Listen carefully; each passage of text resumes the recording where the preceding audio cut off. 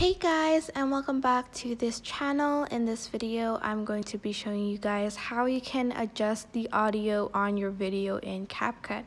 So I'm just going to select the video and then I'm just going to press volume, and here you can adjust these settings like the volume of your video. If you want it louder, you're just going to put it up to 1,000. If you want it quieter, maybe put it up to say 10 maybe, but if you want like no volume at all, you're just going to press 0, and that means I have sort of muted the clip audio. As you can see, it says unmute clip audio to unmute it, and it's going to go up a bit. But if you don't want the hassle of going to volume and you just want to mute it, you're just going to press mute clip audio and it will turn off the audio in your video.